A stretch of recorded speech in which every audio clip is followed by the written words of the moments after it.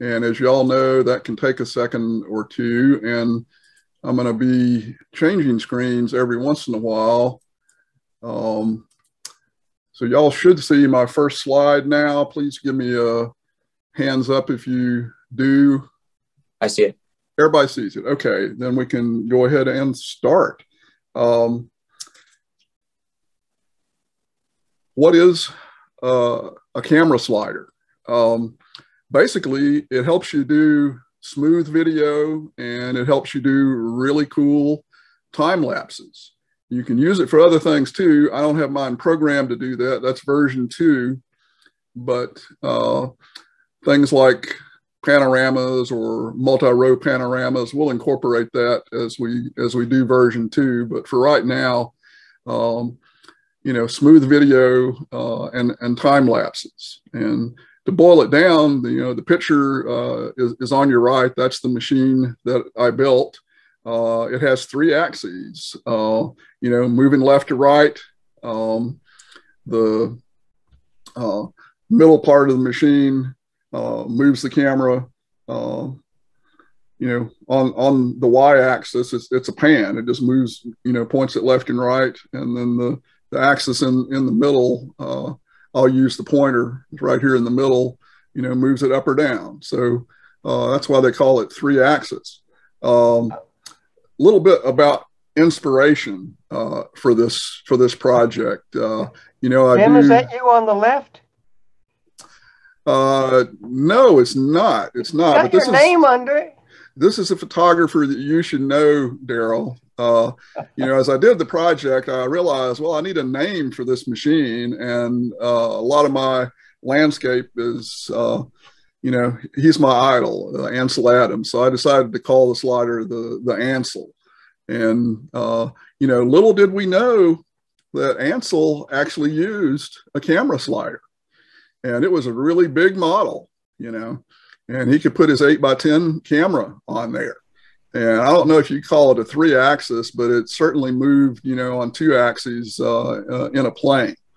So, you know, that's part of the inspiration. A bunch of other things, though.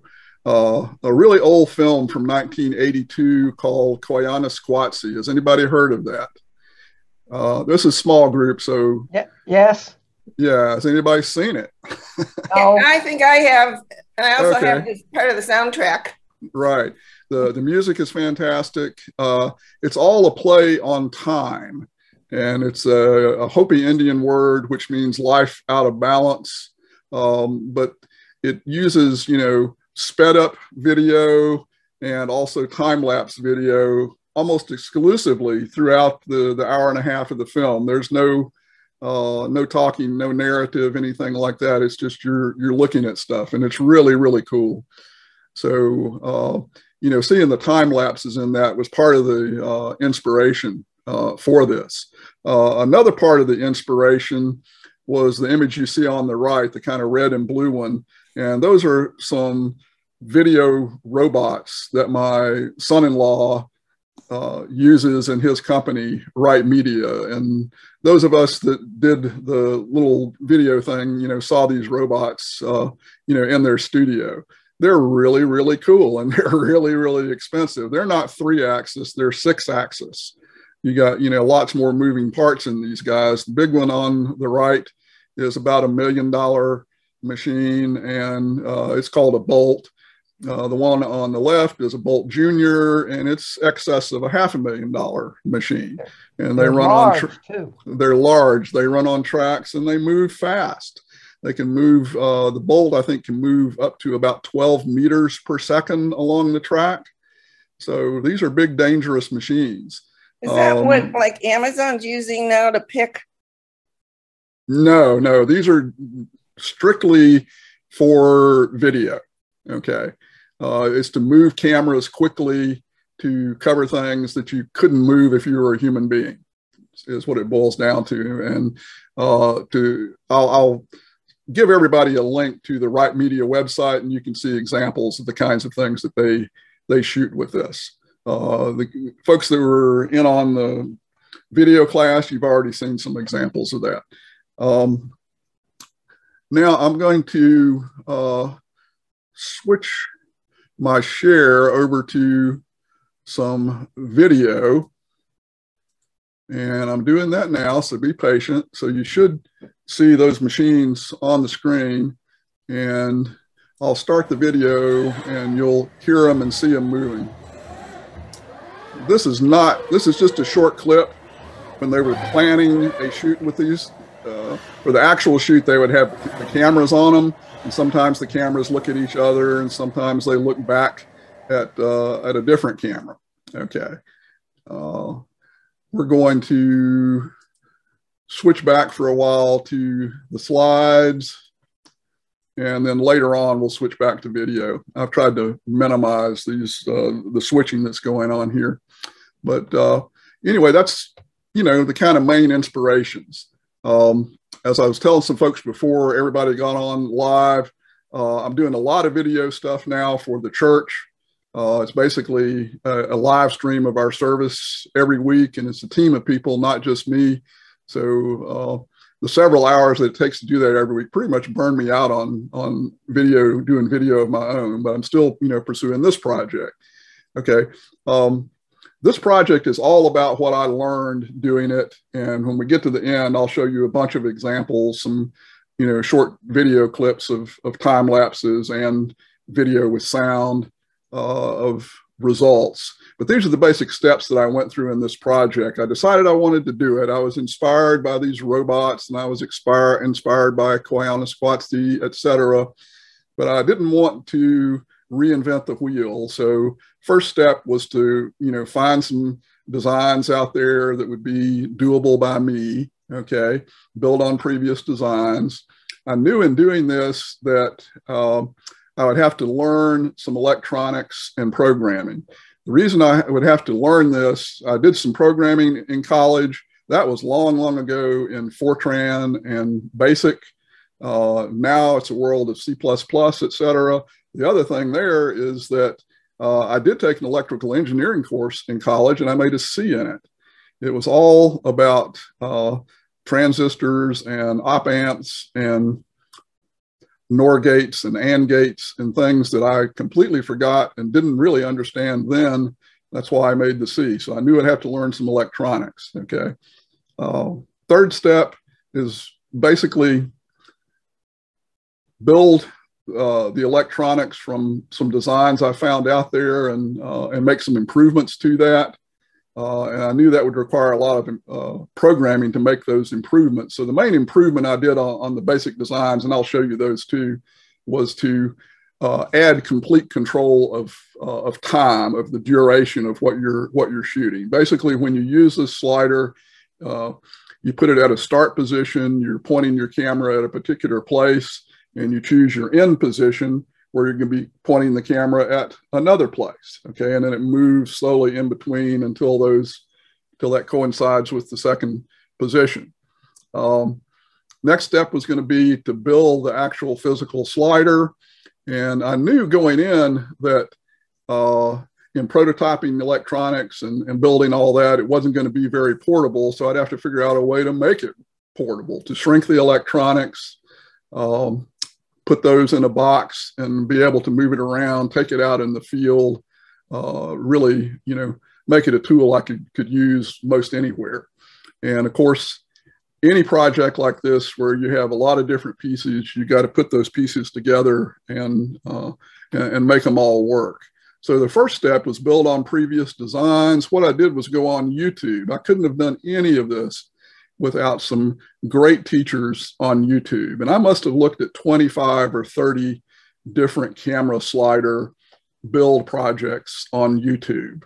Most of them were single axis or maybe two axes.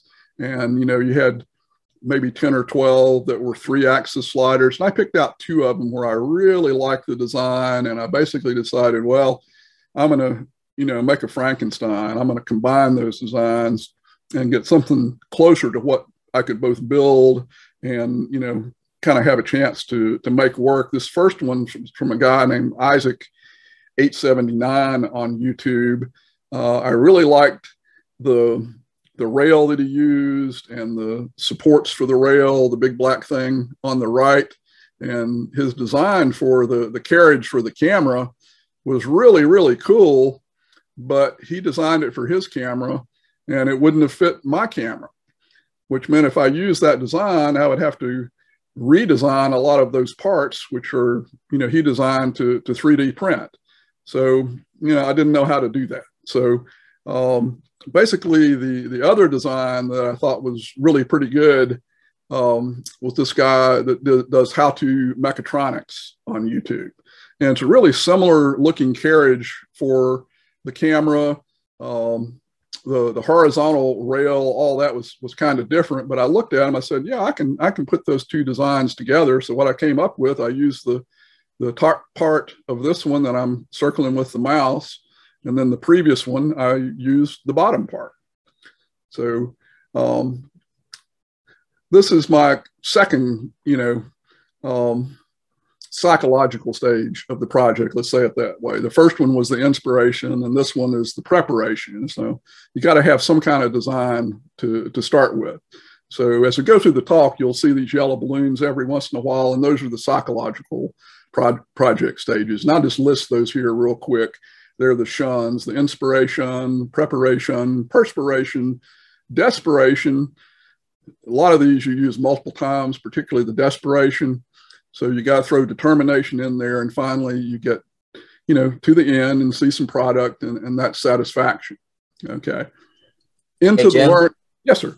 Sorry to interrupt. So in light of the fact you guys see electronics and don't remember much of it, and you remember the punch cards from Fortran, all that ancient stuff, and all that inspiration, about how long did it take you from start to finish to complete this project? Just about in range. How long did it take? About? Yeah, start to finish, from inspiration to taking it out to field test, about 6 months. Okay. And about 3 of that was just learning the electronics and programming. Then kind of another month to build the physical apparatus, and another month to integrate it. We'll get all into that. Okay. I'll mention pretty much all those things. People should also know that Jim has an undergraduate degree from MIT, including a C in electrical engineering. Jim, quick question, please. Sure. What is different from what you have right now? And I know it's better. In the camera itself, you can have multi-point focusing. You can pre-select it where you want to shoot and when. And what is different from that and your sliding? Well, in using the slider, like I said, starting out, it's primarily for smooth video. Whenever you move the camera, try to move it handheld, you're always going to get some shake involved. And that really takes that out of the equation. It enables you to move that camera from point A to point B smoothly. And that's essential for lots of kinds of video, and it's absolutely essential for time lapse. So, those are the two main applications. You're right. Okay. Thanks. All right. I'll go through this electronics and programming pretty quickly, and people that want to dive in and look at the program, we can share that with you. But again, without YouTube, none of this would have been possible. I found a guy on YouTube named Paul McWhirter, who had a series of basic hobbyist electronic lessons using this little microcontroller called the Arduino Uno. And you see over there, the left image where it says Uno. This is the old classic Arduino Uno. And the chip that it runs on, there's a little bit closer view of that at the bottom of the screen. It's the Atmega 328P. Anyway, Paul McWhirter had this course, 69 lessons, using this starter kit that I also bought over here. Okay. And that basically has all the little parts that you would use, LEDs, et cetera. I'll go through those. And actually went through most of those lessons over almost a 2-month period. I ended up doing roughly 50 lessons. You kind of get to a point to where it's really just a new component that you're learning how to use. And it's mainly the programming. So there were components that I didn't need for this project. So I kind of quit it about less than 50. I just did it, a half hour a day. Some hours I was psyched up and did an hour, but it was a lot of preparation and a lot of perspiration, learning how to use various components and how to program the microcontroller for those components. And I'm going to show you just a bunch of examples of these kinds of components. On the left, we see some LEDs and resistors. You got to use the resistor or you burn out the LED. And you learn how to turn it off and on, things like that. Things that are real simple, like a switch, okay, on the right. That's the switch that I ended up using for a limit switch for the x-axis. How to keep track of times the switch is pushed, et cetera, that kind of thing. This fancy little thing with the silver knob in the middle, it's a potentiometer, and potentiometer is a fancy word for a variable resistor.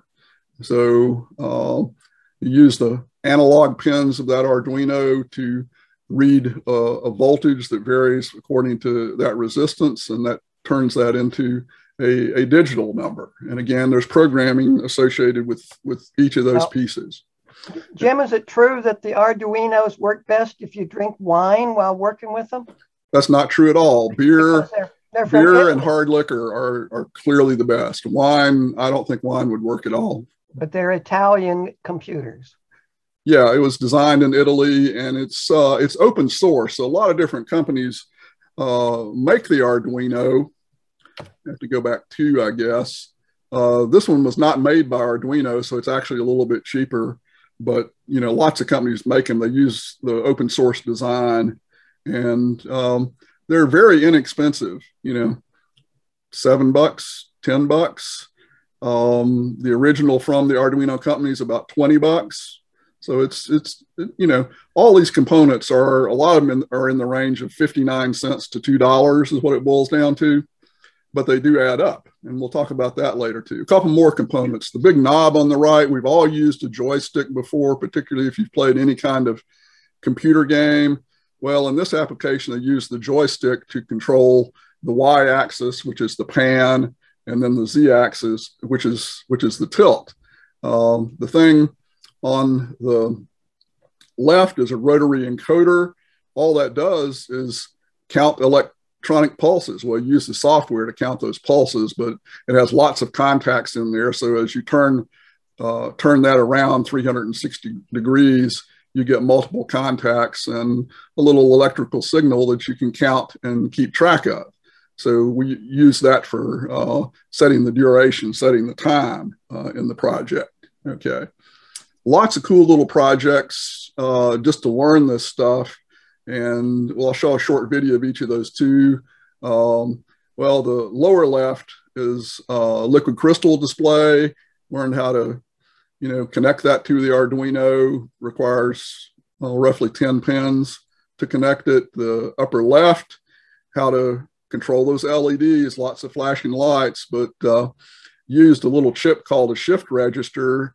So instead of requiring 8 pins for 8 LEDs, you just need 2 pins to send the signals to the shift register, and then it tells it where to send the signal to the 8. On the right, running motors, okay? These are stepper motors that are used to move the axis of the slider. So again, here I was just learning how to do this stuff, and we'll show some short videos of those two. But really learning the stepper motors and how to control them and what they can do, and utilizing an available library to be able to run 3 stepper motors simultaneously was kind of the key part of the project. A real quick question, if you don't mind. Sure. So is the Uno a general application kind of learning, or a thing like the Raspberry Pi? Are they somewhat similar? Why did you go with this versus something else?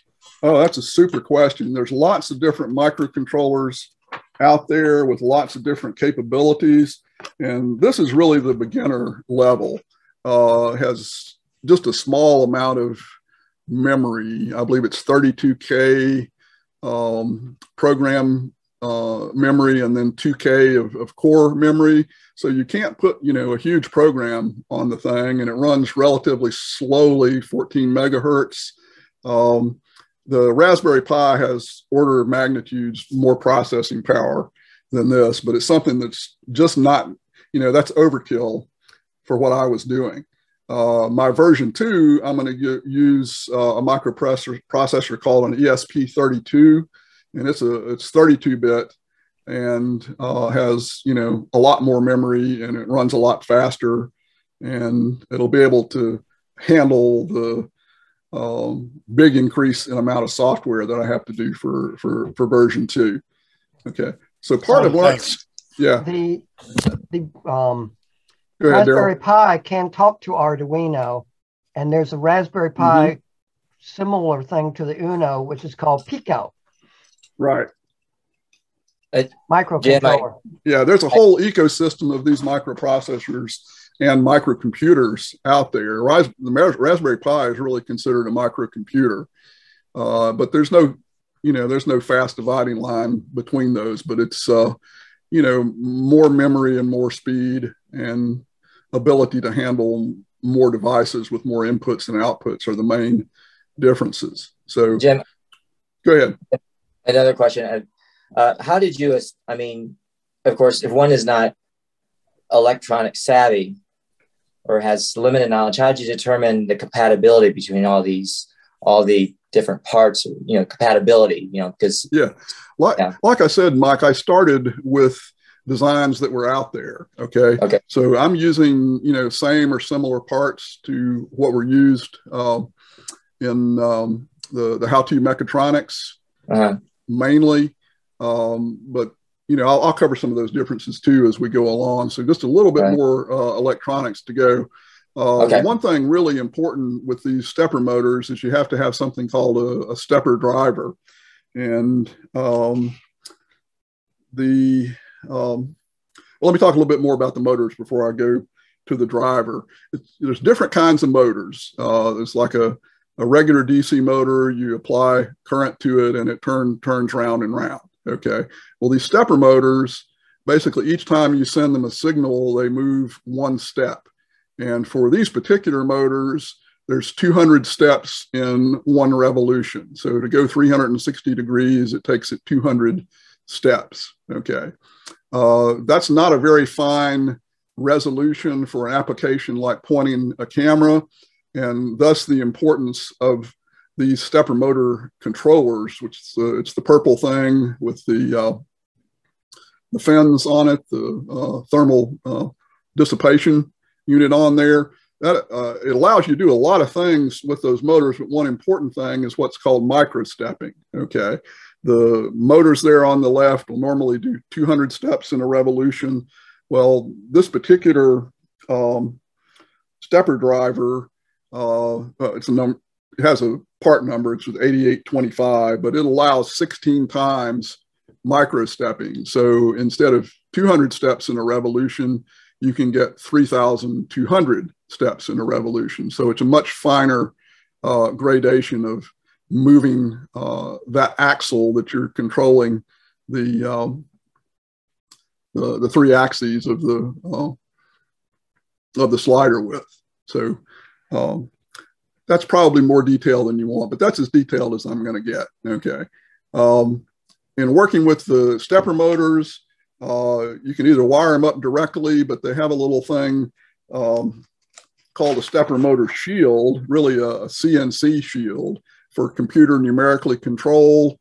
And this little red board is basically where you put the stepper controllers. And it looks complicated, but it's really just a capacitor and connections. So it's just a way to keep the connections simplified. And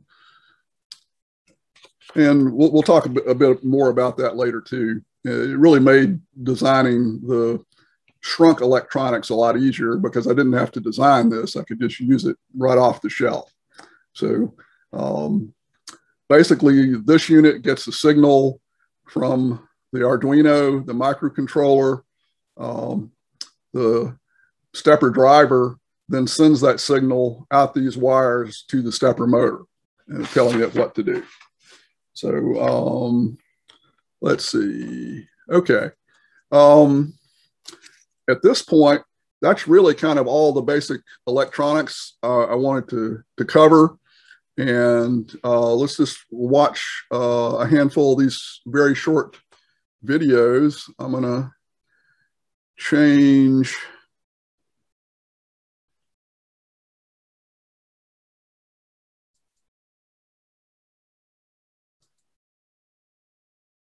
to the video program. Just be patient with the share. Okay. Everybody see a black screen? That's a yep. I take that as a yes. Okay. Yep. Okay. I'm just going to show some quick examples. Okay. I mentioned this one a while ago, making the LEDs blink. What this thing is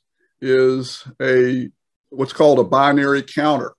And so you're using the Arduino to count in binary. And you remember old movies that had computers in them, you would always see these flashing, blinking lights. Well, this is pretty much what you were seeing. I'll use the cursor to point at it, but this first LED is 1, the second one is 2, the next one 4, 8, 16, 32, 64, 128. You add all those up, you can count from 0 to 255. And it's pretty exciting, okay? If you don't think it's exciting, just watch the blinking lights and all of a sudden you'll be to 255. And this was something that was not strictly required for the project, but it really helped understand how to operate LEDs. Once they're all lit up, you're at 255, okay? Next little quick project was learning how to use and program a liquid crystal display. And cool thing about these is that they're found in all kinds of electronics. They're just ubiquitous, kind of used everywhere. The project was basically let your Arduino be a calculator and the LCD display be your interface. You would enter numbers actually using the keyboard of the computer that's connected to the Arduino, but the Arduino would do the calculation. So the first thing that happens, it asks you to enter the first number. Again, you're using the computer keyboard. That's 78. It asks you to enter the second number. And I get to that eventually, 64. Then it asks you to enter the operation. And I decided I wanted to have my operations in reverse Polish notation. Everybody gets a good laugh out of that. Normally we put our operation between the two numbers. Reverse Polish notation puts your operation after the numbers. So you basically enter the operation. The asterisk that will show up here is the times, and then it tells you the answer. And there you go, 78 times 64 is 4992. Okay, next little project, again, spent a lot of time learning about stepper motors. This was the first time I put more than one stepper motor running and using the little CNC shield to run those. It's real simple. You tell one motor to move and the other motor to move, and to do it twice.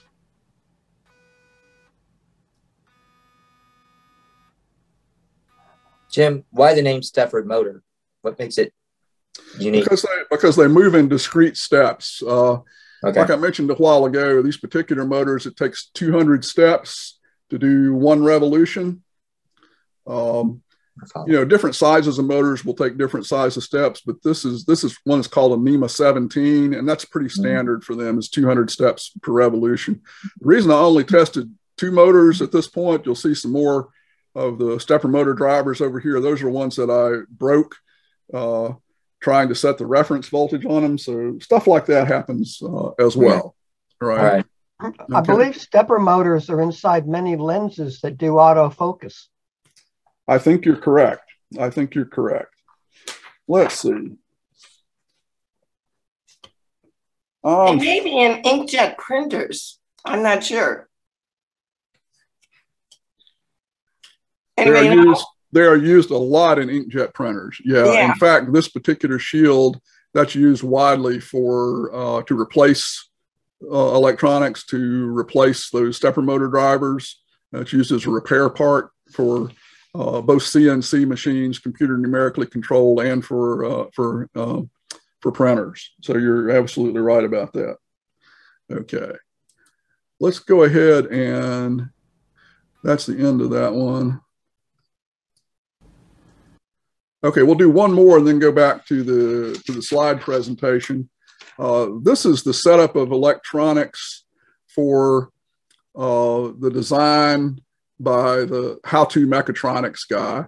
And again, I only use 2 motors because at that time I had ordered some more stepper drivers. But this is basically what I needed to build. I felt I knew enough of the electronics and programmed to actually build this. So this is pretty short, but I was just so happy to see that this thing worked. Slider set up with 2 motors, and it actually works. So we see it running the 2 motors simultaneously. Could have done 3 if I had 3. And you'll also notice it's using the 200 steps rather than the 16 times micro stepping. Okay. Now I'm going to switch back to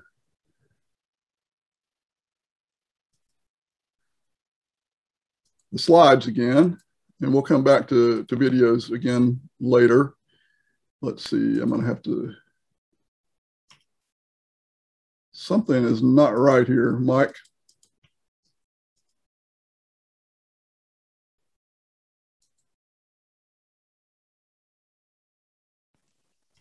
Well, maybe generally what I do in these cases is just shut off share screen, go right back to where I was and restart. Yeah, I think it's back now.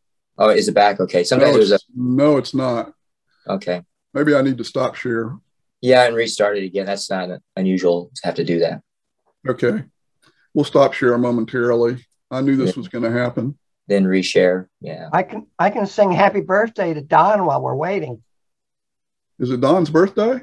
I think it's very soon. Yeah, okay. Let's see. Yep. I'm seeing the built and test slider electronic. We did those, but about my birthday, I just turned 82 in the middle of the month, and I don't look a day over 81. It's my view. That's right. And Don, when you turn down the lights even more, you get younger every time. Happy birthday, Don. I appreciate y'all's patience with this. It's the first time we've tried really switching back and forth a bunch of times between programs. And I'm going to have to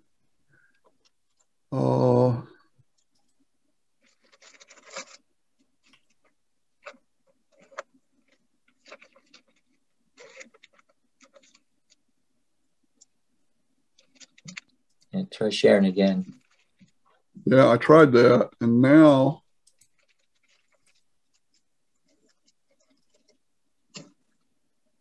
whoa. Okay, back to try sharing again.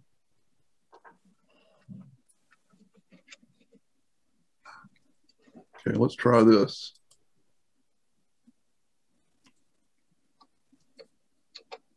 Okay, I'm seeing all the different slides. Yeah, but it won't let me go to slideshow, so it's locked up. Let me. You may have to just go one at. No, I can't. There we go. Now it's fine. I think it just caught up. Okay. Yeah, you have a buffer issue probably. Yeah, it's a buffer issue. Okay. All right. The last stuff on the electronics was just incorporating the improvements that I wanted to make, and that is using the rotary encoder to set your duration, your time, and also using the LCD display to as part of the user interface so you can see what time you're actually setting. To to do that, to incorporate the LCD, I was not going to have enough pins on the Arduino to connect the LCD the first way I showed it set up. But luckily, there's a little thing called an I2C, which means integrated circuit communication. And that's this little blackboard on the right hand of your screen. But it allows you to connect to the Arduino with just 2 pins. Yeah, I'm still seeing all the different slides of the program. Like, I'm not seeing a single slide. I'm seeing all of them. You're seeing all of them. Yep. Okay. We're stuck in something that's like an infinite loop here. Well, I really don't know what slide program. Just kind of go one picture at a time, kind of thing. That's what I'm trying to do. Okay, I thought so. Yeah. Yeah. Well, we'll let you work on. You'll let you work it out, and let me just re-announce to everybody. Keep going, Jim. Just do what you need to do to try to get it to rock. Again, to everybody, we're having the salon event Monday. It starts at 8 p.m. That's this Monday. Winners will be announced. I'm going to put together a slideshow with all the bells and the whistles and the whole works. And all the images placed in the salon or entering the salon will be shown. And during that slideshow, the winners will be subtly and surprisingly interspersed within the slideshow. So they'll be announced within the slideshow. And then afterwards, hopefully I'm going to get a couple judges, maybe one or even 3 would be great, of the judges that decided the salon. And they'll be able to share their thoughts about some of the images, winning or not. And then we'll just pick out images, whether they got ribbons or not, just kind of say, hey, I really like that one. Here's why, kind of thing. So, but anyway, I thought I'd let y'all know. But Jim, now I see the full slide. So we're good. Okay, I think we're good if I can change slides. Well, I still can't change slides. Let me completely close the slide program. We tested all this beforehand, Mike and I did, and this didn't happen. So and now I see the other slide, Jim. So it did switch. Yeah, it finally did. Okay, there we go. Okay. All right. I was just finishing telling enough about the I2C, so that way the Arduino had enough pins. Again, it's just it's trying to catch up. So this step, the electronics was pretty easy. It's not that hard setting it up. It's writing the programming, the software that really took the time, and it took several steps. First was to just simply count the number of steps as you turn that rotary encoder, 1, 2, 3, 4, 5, 6, and then basically change that into seconds. So you're counting 1, 2, 3, 4, 5, 6 seconds, but I went all the way up to 24 hours. So I forgot how many seconds that is. It's like 24,000 and something. And then the next step is just to do the math, convert those seconds into hours, minutes, and seconds. So any kind of programming is like that. It's just very, very simple steps that you have to do one after the other. Of course, if you get one wrong, you gotta figure it out. And of course, also use the LCD display for some of the other instructions for really how to operate the device. Okay, this is just example of the programming. This is like recurring perspiration and desperation, and it's like over on the left, there's a bunch of stuff converting seconds to hours, minutes, and seconds, all those lines right there. Over on the right, some things I added, we're able to move the x-axis faster if you wanted to. Just kind of little bitty refinements. Okay. What program language did you use? What program pretty much all these small microcontrollers like the Arduino use C++. All right. Okay, whereas your anything bigger is going to probably use Python. It's just that C++, it takes more lines of code to do what you want, but it runs a lot more efficiently, and you really don't need as much memory for it. So anyway, that's as much detail as we go on to that. So all these electronic pieces are put together, and eureka, it all works. It's fantastic. So now I'm to the point of let's actually build the physical apparatus. But realizing at this point is that this mess of electronics on the table is not very portable. So I know I've got, 2 more stages to the project after I build the physical device. And those 2 stages would be, shrink those electronics down and put them in a box. So a few slides just on the physical build. The top part of it, it's just basic woodworking things, you know, there's no really complicated parts. There was a lot of real fine drilling, and a drill press, which I already had, was perfect for that. You got to get your holes in exactly the right place, and you have to have them countersunk correctly, and they all have to line up, you know, from piece to piece. So, you know, that took a couple of weeks to kind of do that part of it. You know, and along with it, we also tested some of the mechanical parts of it. Really, with the stepper motor, you know, originally you get 200 steps when you use a stepper motor driver at 16 microsteps, then you get 3,200. But if you really want more steps than that for your revolution, you need to use some step up gears. So, you know, physically tested that. This gear has 20 teeth. This gear has 60 teeth. So basically, it takes 3 times as many steps to turn that one all the way around. So instead of 3,200, it'll be 9,600 steps. So you get a lot finer way to point your camera, and that kind of gear we used on 2 of the axes. Okay. The bottom half of the slider, really the whole X-axis build, was 3D printed parts. And my son has a really good 3D printer that got him, you know, several Christmases ago. So he helped with the printing of those parts.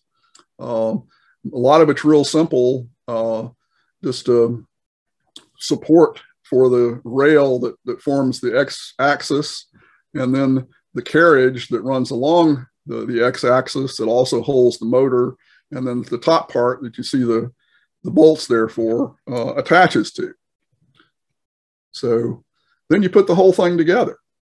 You know, that was not too hard too, and the only real modification I had to make to the bottom part was just to add this little piece that you see in the picture on the right, because the leg that holds up the rail was not tall enough to contact the limit switch. When the carriage runs all the way to the end, it needs to know when it gets to the end.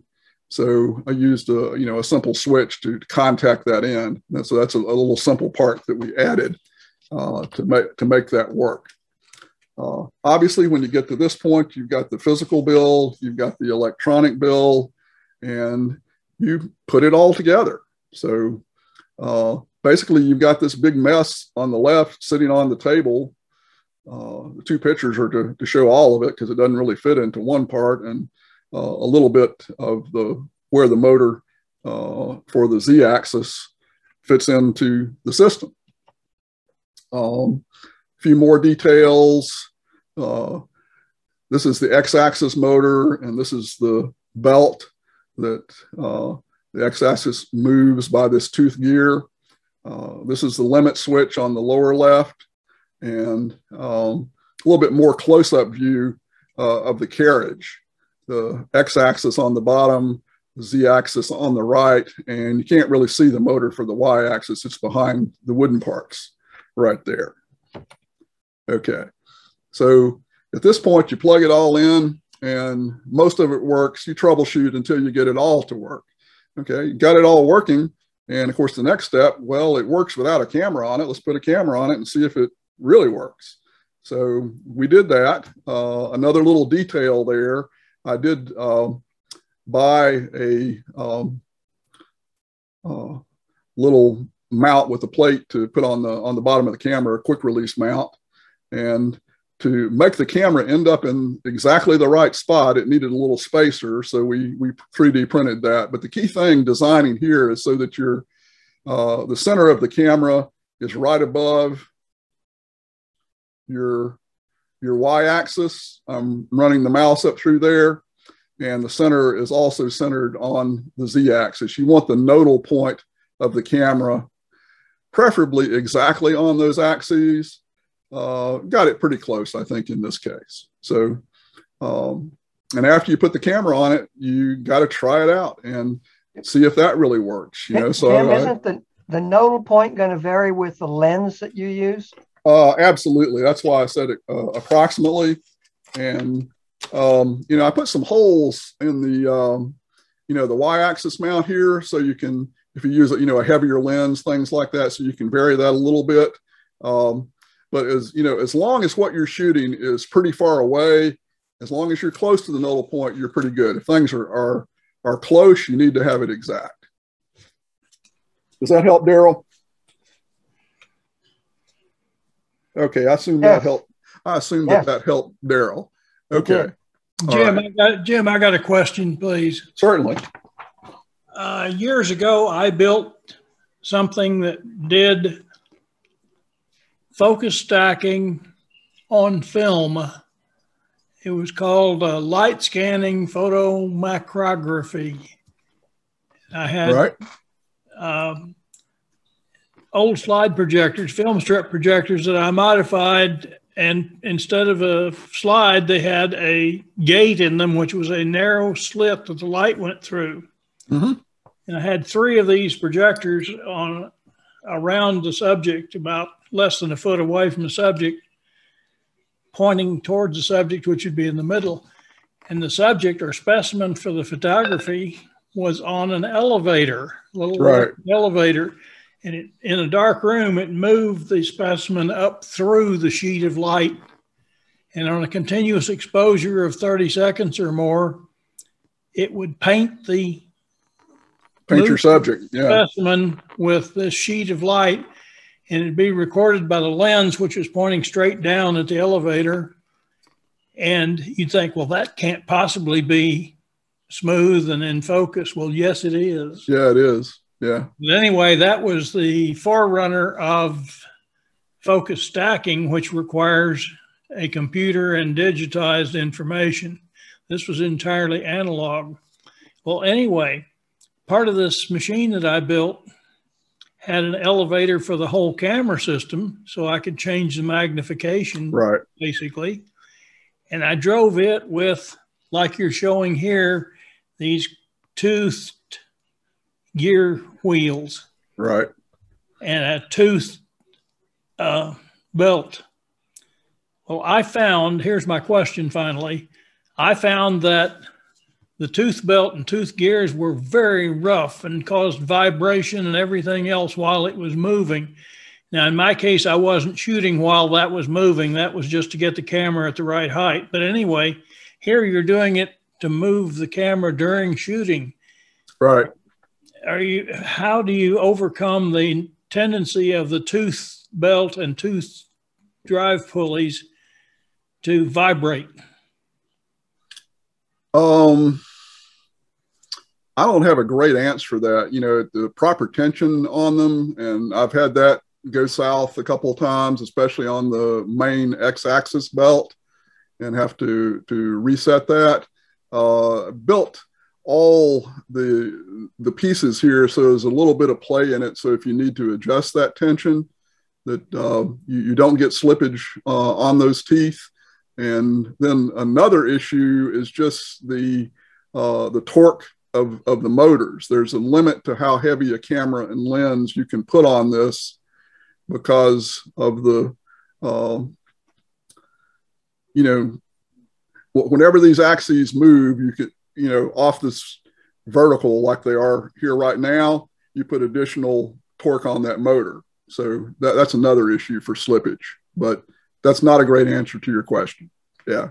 Jim, you can use the... As I get to the point where I show you where I took it out in the field and, you know, broke some things, we can, you know, that speak to that, because I had trouble with one of the axes and, you know, how I put it together, and had to really look at it and put it back together right so that it wouldn't, you know, tighten that axis too much as it moved. And that caused some vibration, some slipping.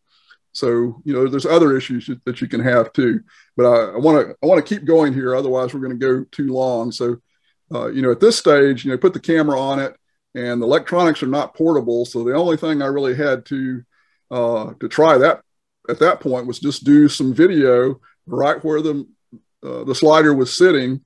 And, you know, we'll at this point show a few more of the videos and those first ones as well. So let me go back to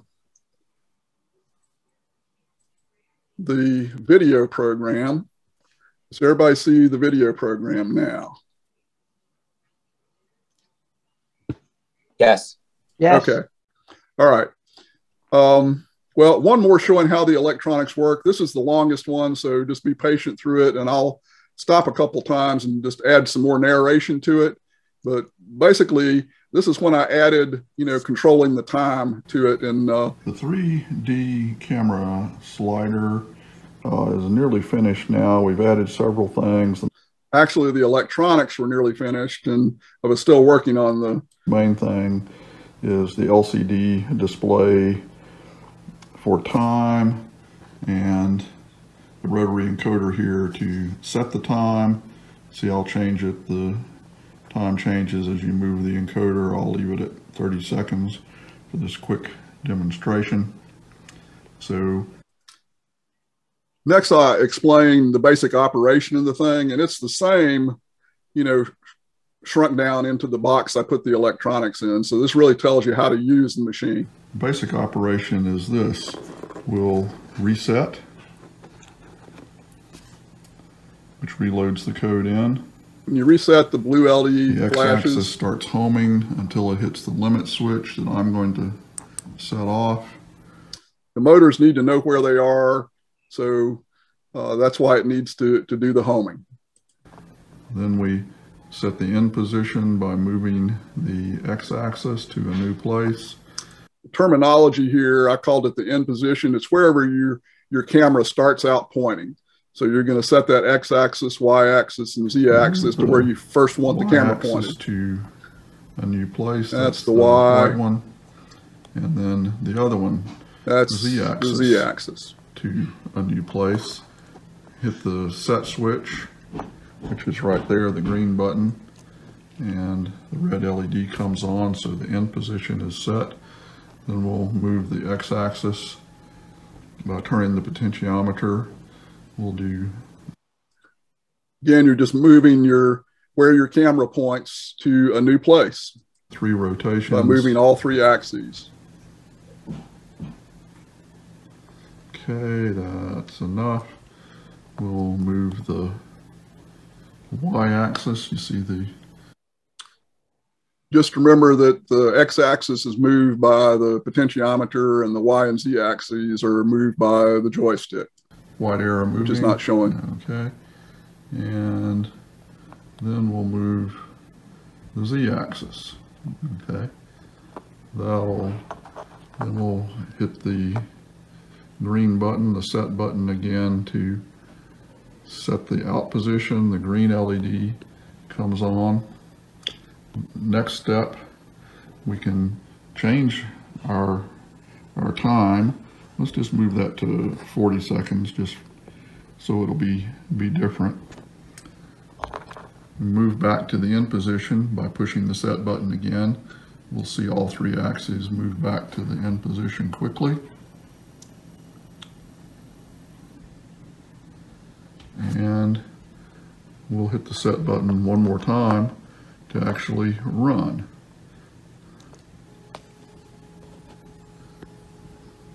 And they run at the chosen speed to last for the 40 seconds, and that's it.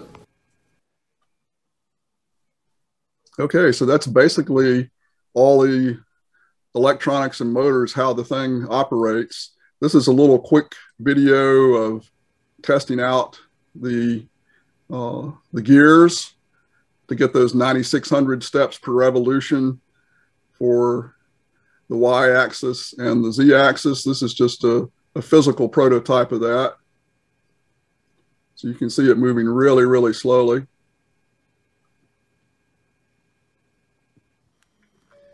Okay, and this clip is really the first time everything was put together, all the electronics, all the physical mechanism to test it and see if it works. So we basically see the whole carriage moving right to left.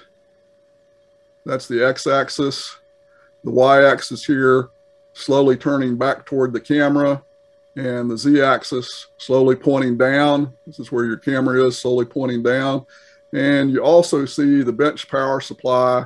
Those motors are running at 12 volts and a little over 0.8 amps. Okay.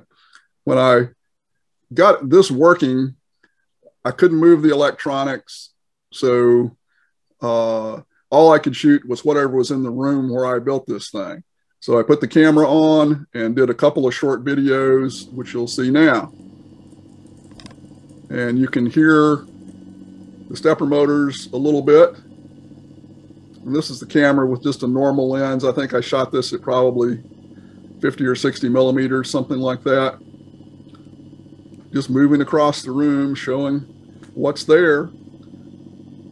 So anyway, it works with a camera on it.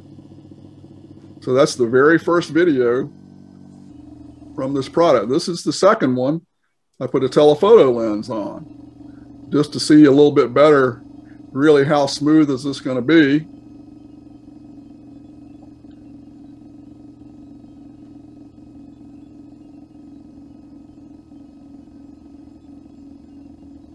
Showing some of the same things in the room, the little old telescope and some stuff on the side table. So I was pretty satisfied with that. Jim, that video you just showed, right, was at the 200 steps, or was it the 200 times 16? 200 times 16 for the x-axis, which would be 3,200. And then with the gears for the Y and Z axis, so both those axes would be 9,600 per revolution. Okay. We're going to try again to switch back to the presentation. And I hope it doesn't lock us up on us again. Mine switched right back. Did everybody else's? Yes. Good. Okay. So we'll continue with that. So basically everything's working. Okay. I can shoot, you know, pretty smooth video. Probably needs a little bit work, but now I need to shrink those electronics down and put them in a box so that we can take it anywhere we want. So really a couple of steps to shrinking the electronics. First, obviously put them all on some kind of circuit board, excuse me. And this is one that I had in the house. And also think about using, you know, a smaller microcontroller. Well, it turns out that there's a lot of designs for this Arduino Uno, and there's another model called an Arduino Nano. Basically, it does the exact same thing, but it's in a smaller form factor. Instead of using this through-hole mounted chip that I just pointed to, oops, on the big one, it uses a surface mount chip. So it's a lot smaller, okay? So this is a way to bring all those electronics into a small piece and organize them. Like I said, the main controller that you see on the left is a circuit mount chip of that, what is it, 383P.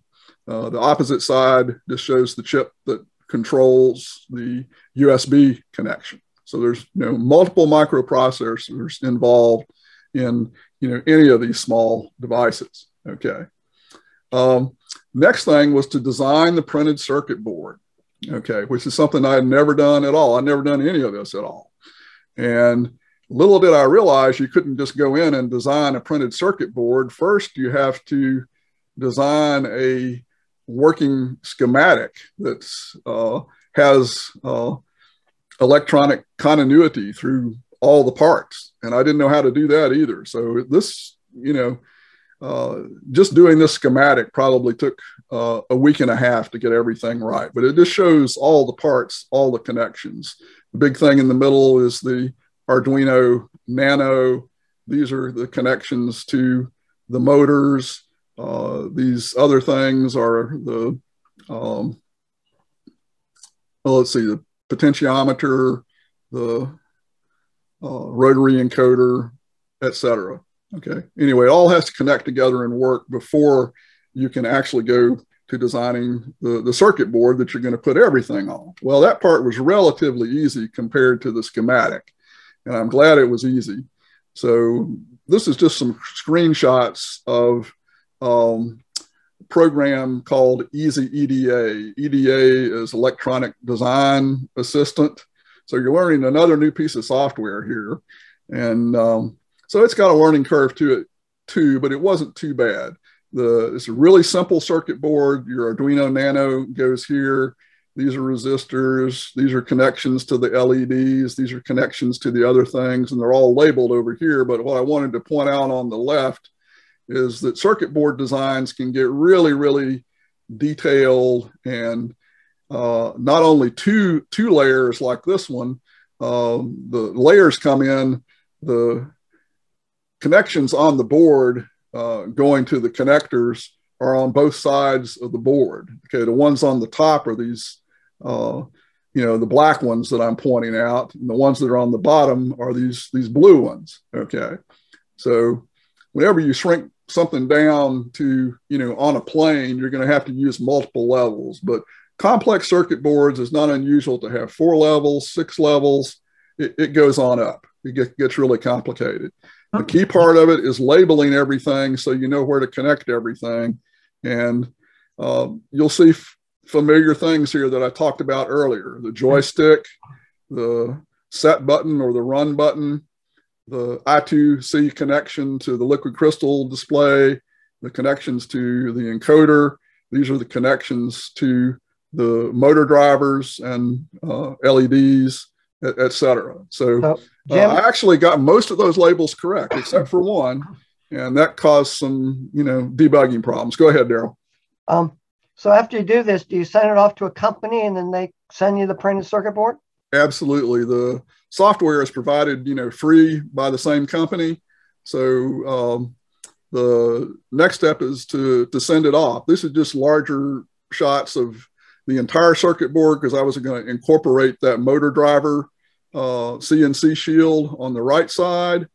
The software is nice. You can look at it in 3D, how it's going to look with the pieces that you put on it.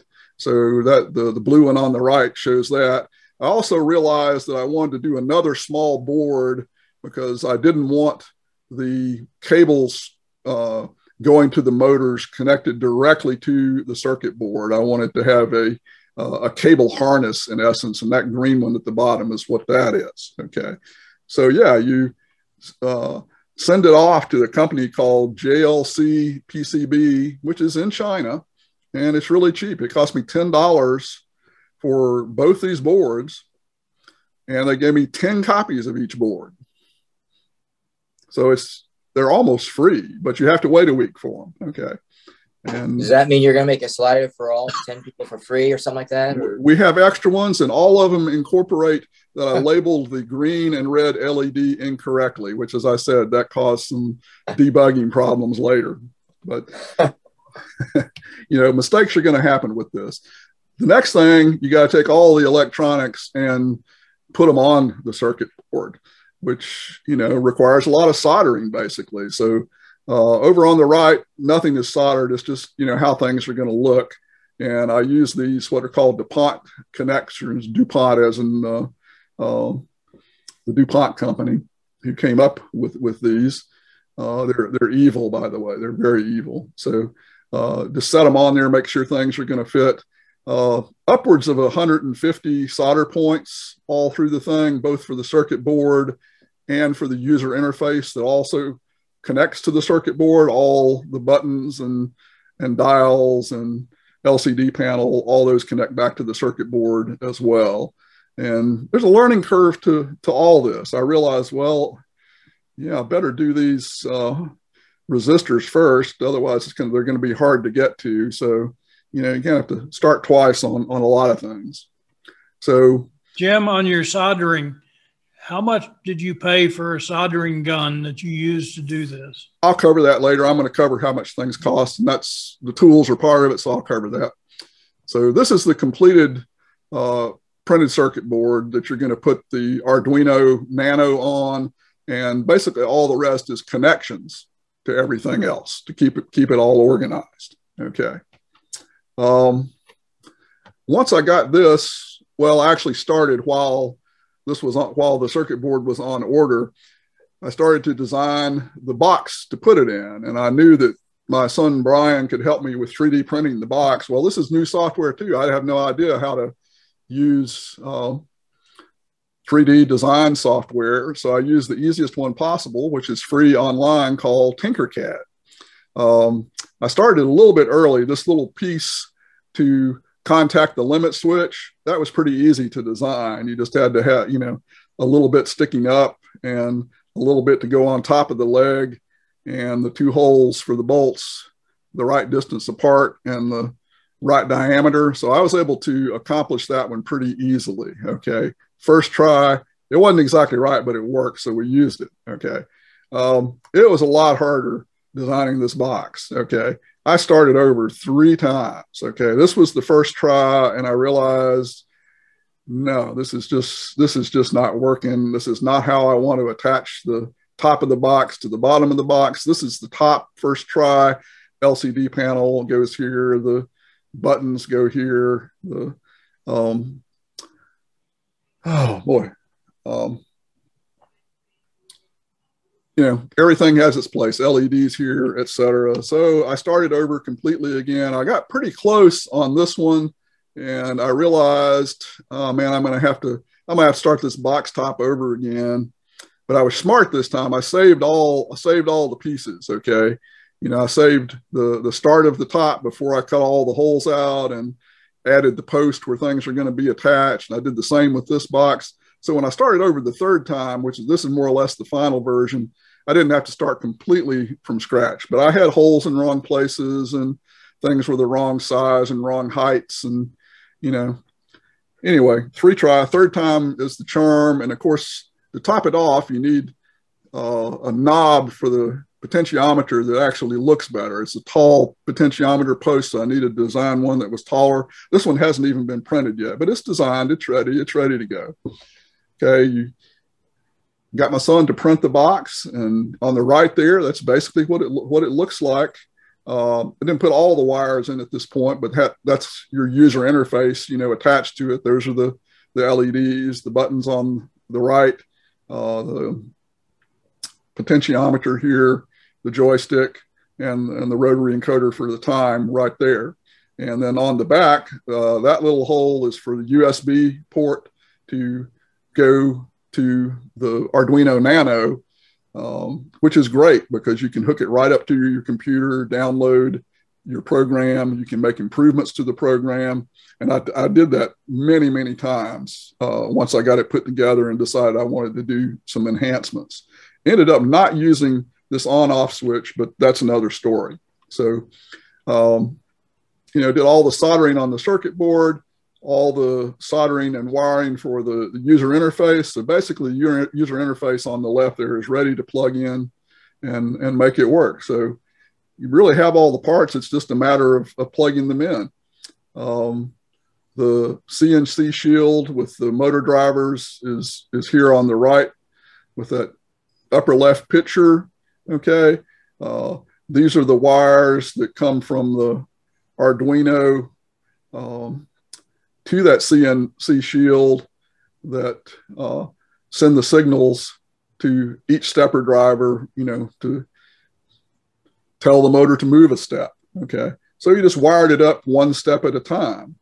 This last step was all the user interface being connected to the main circuit board. So here everything is connected except these last three cables, which are going from the motor drivers to the motors. They actually go to the little board there that I told you about. Okay, and this shows the motor connections. At that time, I had them labeled, you know, Z, Y, and X, because you got to keep those straight, otherwise the machine goes haywire. The most expensive part of this build, I decided not to design a power supply.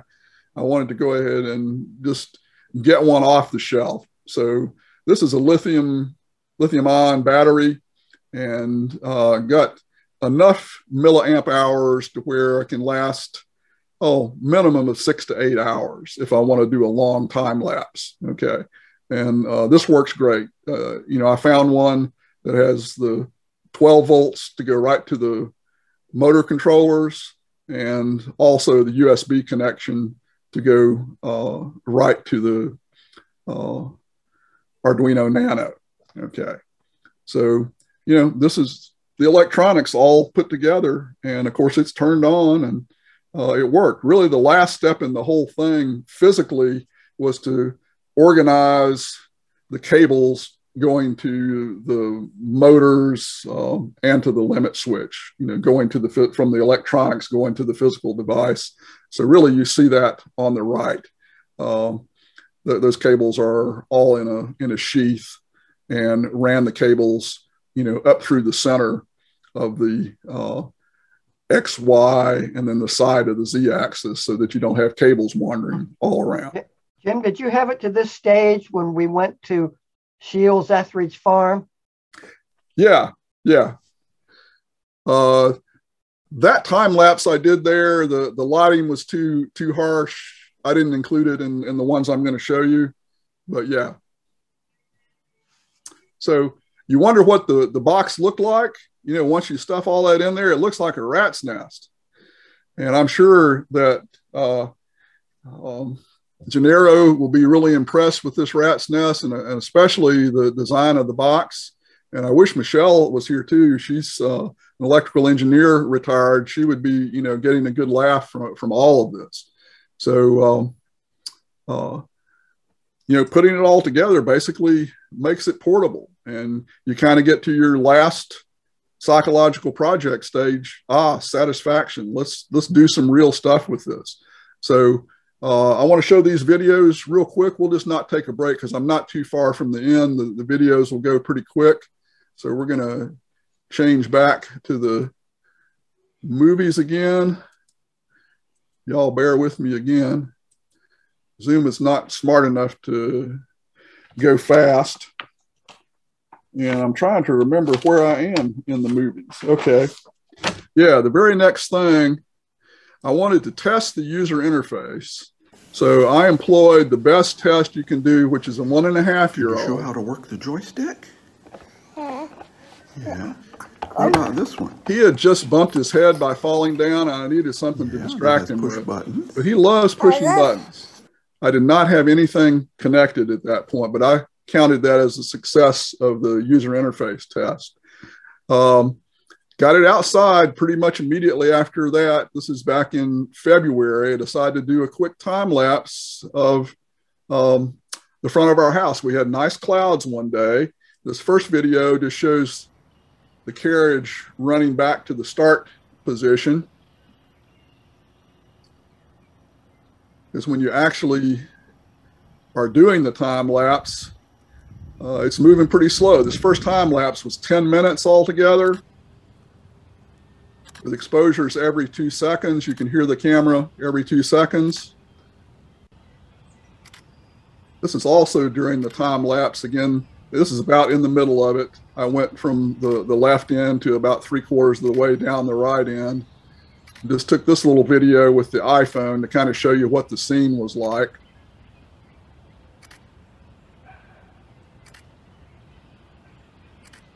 So now we'll see the very first time lapse using this equipment, and this was February 9th, 2021.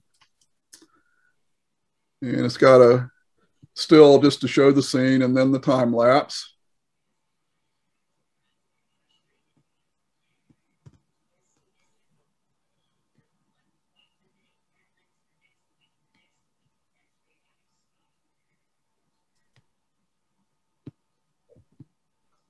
Everyone's supposed to applaud at this point. I did when I first did it.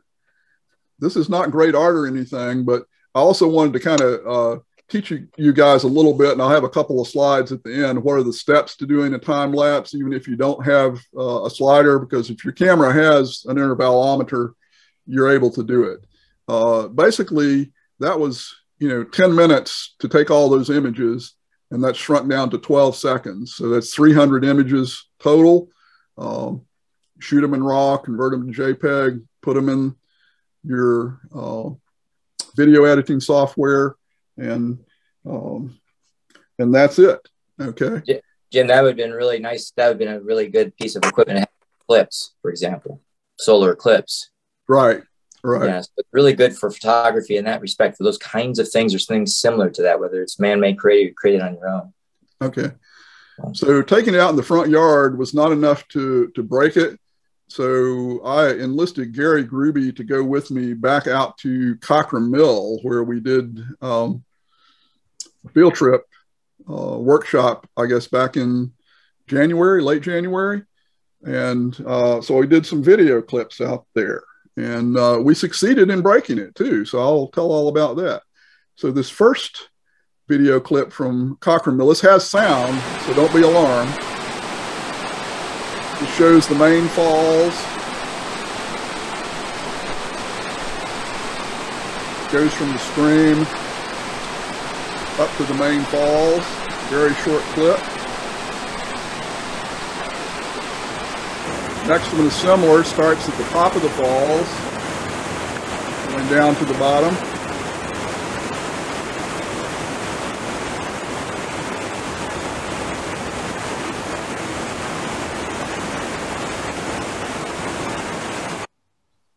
And I thought both of those really turned out pretty well. This next one is a little bit longer. It's more like 20 some seconds. And it also starts below the falls and goes up to the middle of the falls. The attempt here was to really make the foreground prominent, which I did not succeed at. I really needed to get the camera lower and closer to the rocks, and you see more of a 3D effect of the rocks moving with respect to one another. So I show this just as a, a live and learn, really frame more carefully, get the things that you want in the middle of the image as prominent as you want them, rather than just the start and the finish. Okay. Yeah, at this point, we realized we had broken it. The y-axis started messing up. It started tightening up. So the last clip from here really just uses the X and Z axes, but the Y axis is still messing up and causing some jiggling.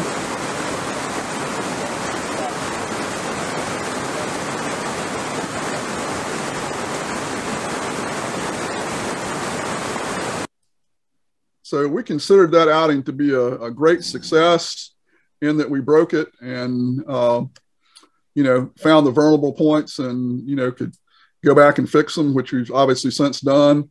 Wanted to show a little bit better with the tabletop video, the 3D kind of effect that you get with the camera movement. So the stars here are Mr. Bill and Hammer and Hank.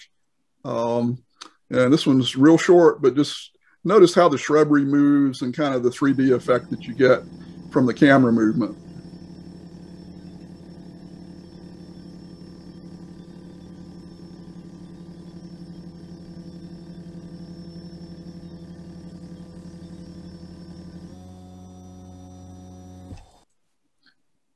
Okay. Very nice. Okay. We got about 3 more videos, and then we'll, kind of wrap it up with, how to do a time lapse and questions and all that kind of stuff. The next one, I went back to the front of my house in the summertime, again with some even nicer clouds, and I incorporated the mailbox to get a better 3D effect, and they had the crepe myrtle blooming, all that kind of thing. Again, this is a really short one, but I think you'll enjoy this one.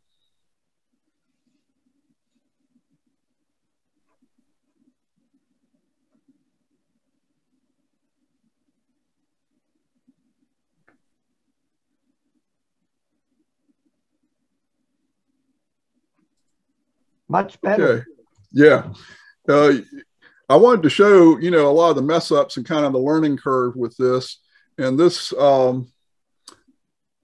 next one, I wanted to get something that the church could actually use, something that we can use for a product rather than just the front of the house or, we went to Cochrane Mill or something. So this was like early mid-August or whatever in front of First Baptist Decatur.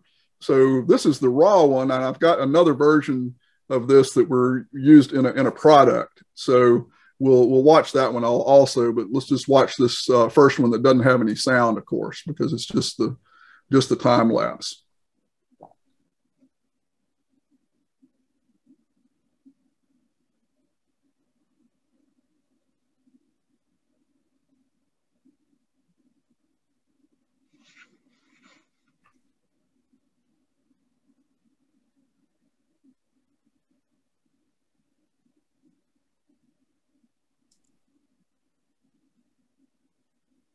Okay, what'd y'all think of that one? Cool. Yeah, the clouds were really cooperative that day. They were moving 2 different directions, and I thought it was just gorgeous. And I set this really one interesting.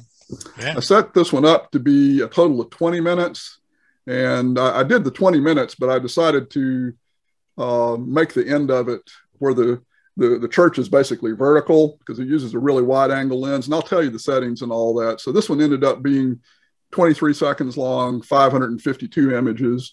I was shooting for I believe it was 620 if it was 20 minutes. But anyway, I cut part of it off at the end. That one cloud looked intimidating, so I could hit the church over. You know, it's kind of like very heavy. So do you set out to get so many images in a second, or is that your guiding principle before you start these, or? Well, for a time lapse, you're compressing time, so right. It's fast, fast motion basically. So I'll cover the settings for this one, but we didn't practice this, Mike. I actually have another video that I need to bring up, and let me just see if this is the one that we turned into. Can you see it? Everybody see and hear that one? A community story? Yep. Yes. Yeah. Let me give a preface for it. The still image at the beginning was just a still pulled from the time lapse. And what we're going to see here, this community story, a few weeks ago, we had the Decatur Book Festival, which this year, because of COVID, we did totally at First Baptist Decatur. And we also did, live stream of it. So we had, a small audience inside the sanctuary, which was all socially distanced, everybody wearing masks, et cetera, but we're able to have the festival. So one of the authors actually gave a nice testimony about how the church had impacted her life. And so we, added a trailer to that, which is the time lapse. So what you'll see here is, a couple of frames telling, who it is. She tells her quick story, and then the time lapse, with music and everything. So now I'm going to run it and see what you think of it. Carmen Didi's noted author. Yep.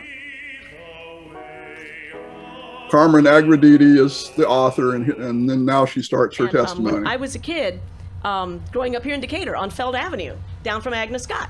My family was a family of refugees, and the community, we had about, probably 100 families eventually of refugees, specifically in this case from Cuba, sponsored by this church. For Decatur First Baptist was our sponsor. Since then, this wonderful church, now it has things like this event. This is where I first heard Anne Lamott. It's where I heard Temple Grandin. It's an extraordinary part of this community with a very storied, if you'll let me use the word, history. On the tips of my fingers, I've got a boiling in the back of my brain. I've got a hunger burning inside me, cannot be denied. I've got a feeling that the Father who made us, when he was kindling the pulse in my veins, he left a tiny spark, that fire smoldering inside, the spark of creation.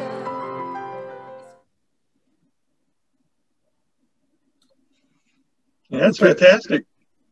Well, thank you.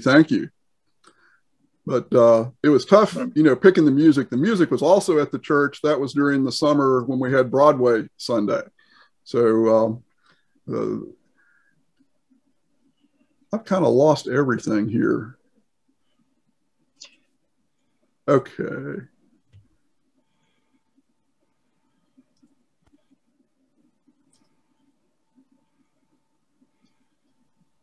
What are people seeing? I'm seeing all folders, a white screen, and 2 little spots where it says add folders, and that's what I'm seeing. Video folders, removable storage, that kind of stuff. It's mostly a white screen. Okay, I'm trying to switch back to the... You back up to movies and TV? Hit top left button? No, I'm seeing something different than what you are. I'm trying to... Here we are. Time lapse how to. Time lapse how to. So I have 2 slides here, if you have a camera that has an intervalometer, you can do time lapses, okay, if you know how to use video editing software. So it's really not that hard, but the steps are this, you know, set up and take the shots. And for using the slider, what I like to do is go ahead and get my camera and pick the place where that camera is going to be and where it's going to be pointed. I take a picture of that to start, and then where it's going to be and where it's going to be pointed to end. That way, when I set up the slider, I have those and I can tell that I'm about right. And if you're using a DSLR, something to think about too is make sure you're in that 16:9 aspect ratio for video. Shoot it in RAW because that gives you more latitude. You can shoot them in JPEG, but you know, those bright clouds that were in the First Baptist Decatur, those blew out, you know, a couple of times during it. Okay, I'm glad I had it in RAW, so that it was just a couple times rather than 43 times. Okay, you want to set your camera, you know, for what it's going to do. For those church shots, it was very wide angle. That's why you got that perspective effect from the sign and the church. When it started out, 14 millimeters. Anyway, those are the settings. The intervalometer is basically the interval that you're going to use between shots, which I use, well, 2 seconds for both this one and the ones in front of the house, and how many shots you're going to do. Those things combined will give you your duration. So here I took 620 shots for 20 minutes. Didn't use quite all of it, but if you do it with the slider, you know, you set your end position for that start framing, and then the end position for that start framing that you've already determined. You start the camera and then the slider and go from there. That's how you take them, and then processing them, as I said, shoot everything in RAW, process, edit all the RAW images the same. Most of you'll have software that, you know, you can apply the same settings to all your images and do that. So that's what I did in this point. But things to be careful with, you could pick the brightest image, you could pick the darkest image, you could pick an average image. I picked one kind of toward the brightest on this one, but you want to use the same curve, same white black point. I used a little bit of highlight recovery.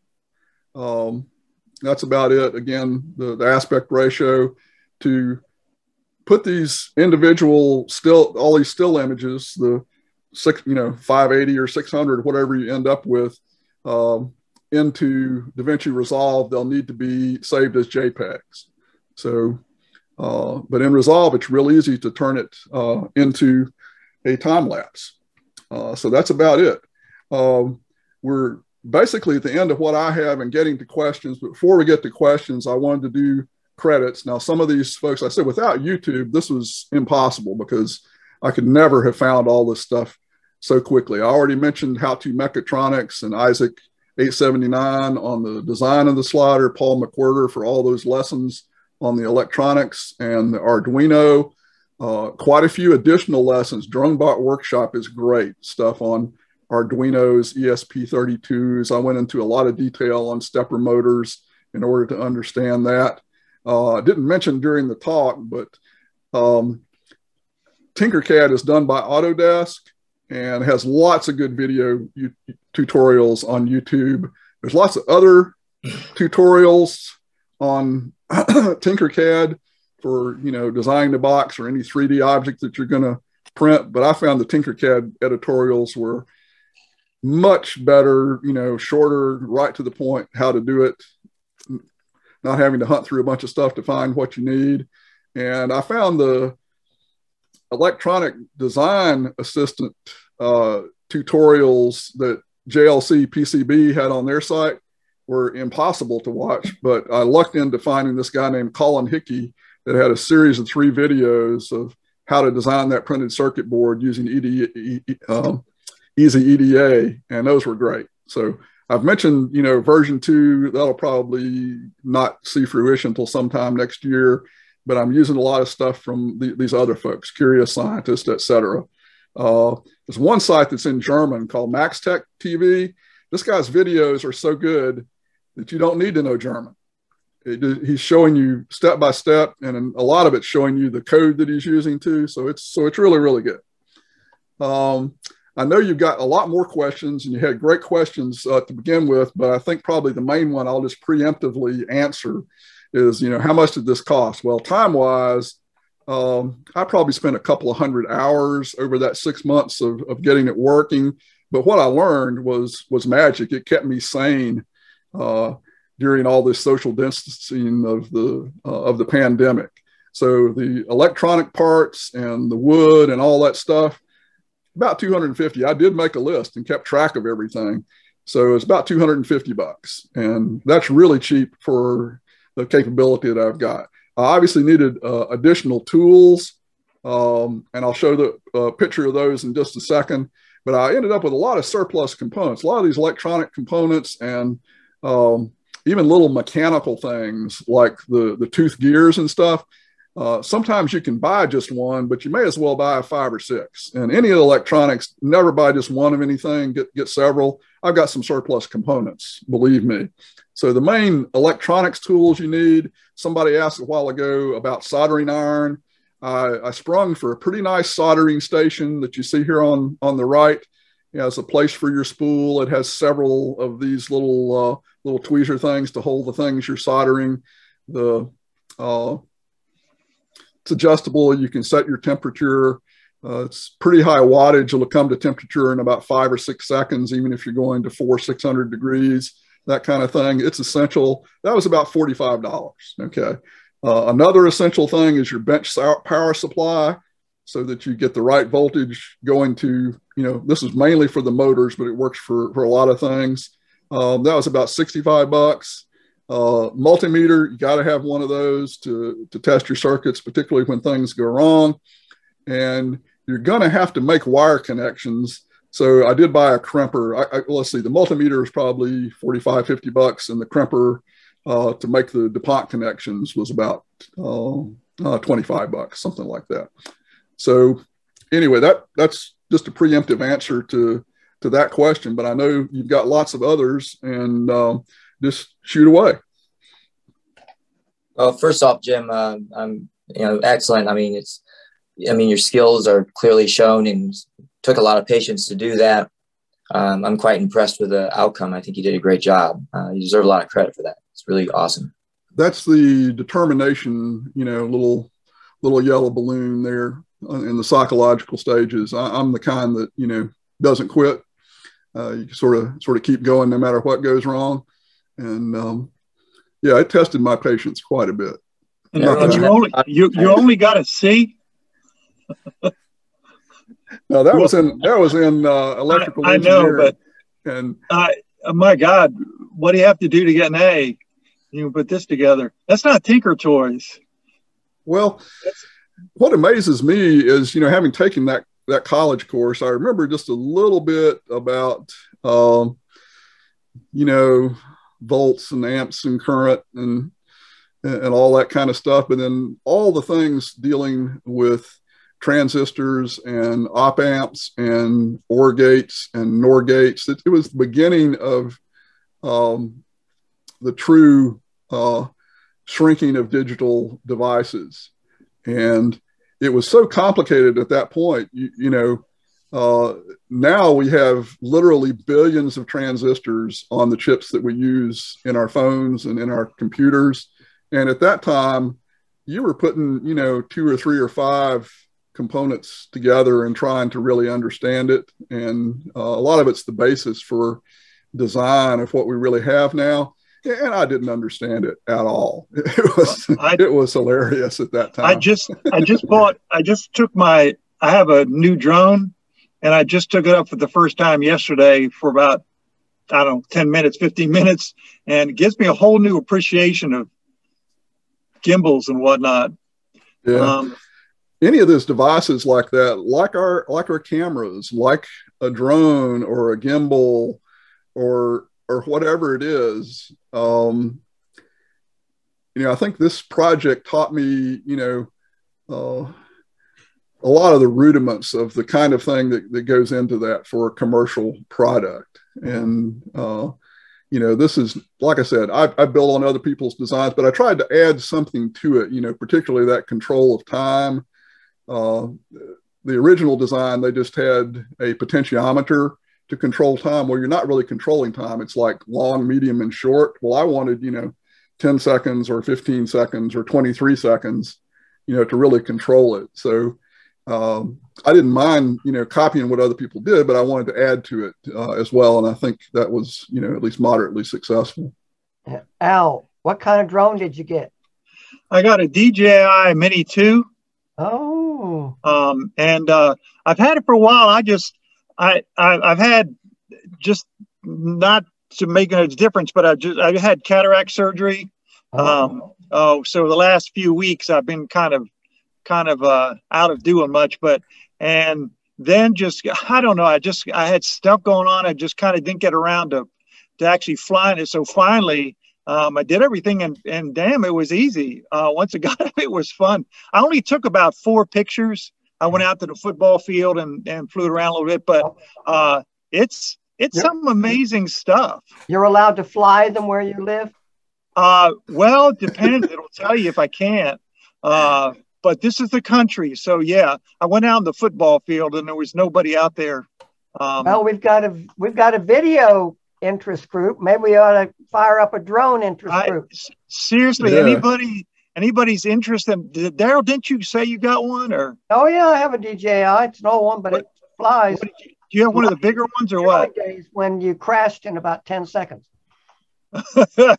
Well, I didn't lose it. I was happy. This one, the only thing that this has on it this doesn't have on it that I wish it did was it doesn't have obstacle detection. Oh. So you do have to be careful with that. And so I've been, a consumer of videos here and how to do just, simple stuff with it. So couldn't do anything today, but you want to go out and fly sometime, let's find a waterfall. I need to interject. Please send your rating 3 to 9 to me through chat, make it private. So not 3 god awful, 9 excellent. And please don't account for the minor technical problems Jen had. That was out of his control. So don't account for that when you're rating him. Okay. Mike, can I put back to let's see. Now I forgot what I was going to say. Okay. I was going to talk a little bit more about video. You may interrupt. Go ahead, Pi Boon. Do you have any recommend? Most of the time, video sliders, same what you're doing right now in the market itself, have a problem with the motor noise. Okay. Do you have any suggestion how to reduce it? Yeah. In my version 2, the motor noise will cut down to virtually 0. I'll be using a different motor drivers. They're a little bit more expensive, and a lot of these parts I've already bought. I'm working on the user interface to have more functionality. So this other driver, it'll do 1/32 micro stepping, and they build them specifically to be silent. So if you're doing a time lapse, it doesn't really matter because you can put any sound that you want with it. But of course, if you're doing video, and I left that sound in there on purpose just so you would hear what those motors sound like. You either need to dub other sound over it with the current drivers that I have. But I have better drivers that'll drive those motors silently. So. Thanks. And I think a lot of the commercial ones, would be pretty silent. But yeah, again, you're talking bucks. And I did want to. I want more questions, but I wanted to talk just for a second about video. We got into it with Don's course using the Make Video That Doesn't Suck book, and I had no idea that we'd be that much into it, or I'd be that much into it at this point. But over the course of the last year, helped out at church getting the live stream capability going. So basically now we started the middle of June. So we've done 19 or 20 sanctuary services to this point. We've done a couple of memorial services. We did we've done one evening book talk, which was Rick Bragg hilarious book about his bad dog. And, you know, you need to read that, you know, it's very funny. So that was all those are hour-long things. And then we did the Decatur Book Festival, which was an all-day thing. So we did, you know, roughly 5 hours total of live streaming with that. So our crew there, myself and the others that worked on it, now have about 25 hours of live video experience. So with that, you know, taking some time every week, I really want to take the slider up to the Blue Ridge Parkway and, you know, do more waterfalls, but more just, you know, the mountains and scenery and clouds and all that. So that's kind of where I'm going personally with that. I'd hope to make that trip earlier, but just haven't made it yet to get some of that stuff. More questions? Yes, Jim. I saw that in your initial trials of designs and so on, you were using breadboards for solderless connections, either directly into the breadboard or through headers into the breadboard. But when you got around to really doing it, you were going to boards that had to be soldered. Right. Well, what I'm doing right now on my backlit images project is trying to do a gang charger that will charge the batteries inside each of these light boxes at the same time. Right. And because charging them individually was taking forever. But I've been using breadboards inside my final product, or what I think is the final product, and I'm afraid that those solderless connections are not totally reliable. They're subject to vibration and gravity and everything else. Yeah, a soldered connection is much more solid than a breadboard or a plug. And I kind of went middle ground on this. I put a lot of, you know, plug-in connections there just to be able to change things. But, you know, if you want to borrow the soldering station, I'm pretty good at soldering now. I can help you solder them if you want to. But, you know, you need to get your design, you know, to where it's not going to change if you solder it, because, you know, you can do desoldering, but it's, you know, not as easy as soldering. Well, I just think I need to back up a little bit and get away from the idea of using breadboards inside my final product and go to soldered connections inside my final product. Now, the one image I showed where I had the Arduino Uno sitting there and the Arduino Nano on top of a circuit board that's not filled in, you can buy a board like that you can just solder onto and, you know, not have to design any board. So, and, you know, cut it to the size that you need. So that's a real good option. Are those the ones with the copper strips on the back? Be either. Or you solder just the wires on the back. Or you could solder wires on the back, so they have them both ways. Well, and I bought some, I've bought everything from Amazon on the net, and it's cheap that way and reasonable service and so on, but it's a little hard to understand what you're getting sometimes. Absolutely true. And that's where YouTube comes in, and, you know, you try to get the same components the other folks are using or something really close that you know is going to be a good substitute. And YouTube is just such a fantastic resource. Yeah.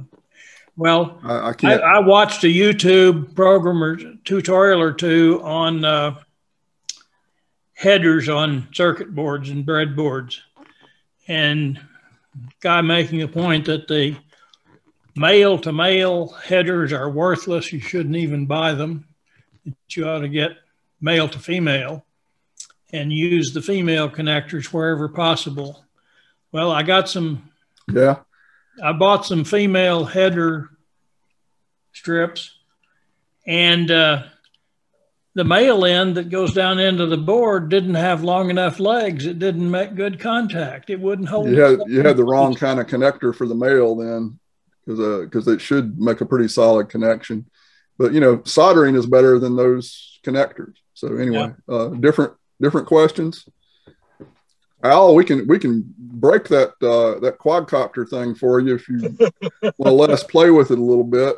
I'm terrified. When I brought it up, it took me a while, and I'm in the middle of an empty football field. There's absolutely nothing to hit, but boy, that thing will take off. It was fun. So yeah, I'm ready. I've been trying so hard to find some leaves to peep at. And I'm just not having much luck so far. I've been up to Hiawassee and Blue Ridge and Dahlonega and some places around here. And anybody know of any? I think about going to Gibbs Garden, but the time I had a chance to go was Monday. They weren't open. Anybody been to Gibbs yet? Yes. I've never been there in my life. Have not. But any place like that has some open area where you have a pond or a fairly wide stream where you're not, too worried about the overhanging trees and the drones. Seems to me like those would be ideal places to. Yeah. I don't know if Gibbs will let you. Gibbs will let you fly I don't drones. think Gibbs allows that. But Gibbs probably would, and I could see that. But I mean, it's not an official no-fly zone. It'd have to be a Gibbs policy of some sort. Right. And at least I don't believe it is, unless it's close to an airport somewhere. I don't think so. I think that Gibbs would be very concerned with personal injury liability. And that would be one reason to not let people fly drones on their park. Yeah. Yeah. I think people are flying in any particular reason. I mean, any reason to not fly drones. It's like that's the default position is no for a lot of places. But there's plenty of places I can go. When you mentioned Cochrane Mill, is that the one? That's the one that we went to for the field trip. I went the day after you guys did, I think. Okay, yeah, because the info is still on Meetup if you do want to find it or whatever. Yeah. There was somebody flying a drone there when I was there, and no SWAT team came out of the woods or anything. No. During the week, there's very few people out there, but on the weekend, it is mobbed. Like a lot of parks, during COVID. So it would be great if you're a voyeur, peer in people's windows and look inside, and not have to take one of those digital tours. And I'm just kidding. Is it too early for the leaf color, or is it just a bad year? I hope it's too early. It depends on elevation and latitude. Up in North Carolina right now, I mean, the peak colors are well off the peaks, and getting down in the valleys now. So it all depends on where you are. Al, I mean, I'm in Indiana right now, and of course we're way north of you, and this is the latest in my lifetime I've ever seen so many green leaves on the trees. Leaves are not changed here, and we're in Indiana. It's supposed to be late this year in general. It just stayed warmer longer. Real late this year. This is a record. I've never seen so many leaves on the trees this time of year ever in my lifetime. But I'm seeing patches that are great. Seeing a tree here and there, that's great. But in terms of, some section where they're all lit up, no, just can't find them. I think it's going to be 2 weeks at least. If where you are in here, it's probably going to be enough. Frankly, here it looks to me like at least maybe another week before there's any a lot of color. Yeah. Gennaro, are you still on? Is Gennaro still on? I wanted to ask you a question. I'm still on. Yeah, I mean, you must be pretty impressed by the design of my electronics enclosure. I mean, you're pretty well going ooh gaga over that. So, please give me a good laugh right now. I mean, I'm just so tired. I'm still working. But the only thing I would suggest is if you do it again, have some. Have your cables kind of tie wrapped or use shrink wrapped around a lot of them. Yeah, I'll definitely do that. It'll neat up. It'll make your installation a lot neater. I got to hooking it all together. I was just too lazy to get the cables the right length and put them in groups and stuff like you're doing. So I said, I want this sucker to work. I've been working on this for 5 months, and I was like, I want it to work. So I just, whatever cables I had, I just plugged it in and went, and it worked. And just shoved him in there, right? Just shoved him in the box. Yep. It looked great to me. It was very artistic, very abstract there, Jim. Jim, one quick question, please. Sure. What's the load capacity of your slider can handle? I don't know exactly, and that's another improvement I'm going to make. The Z-axis motor, I can get that to slip by putting a big enough lens on there, and pointing it at a big enough angle. So I have another motor that's geared that'll give me, I think, a 8-to-1 ratio. So it'll give me quite a bit more torque. I didn't calculate those torques, but your slider can handle only horizontal, right? Cannot handle vertical.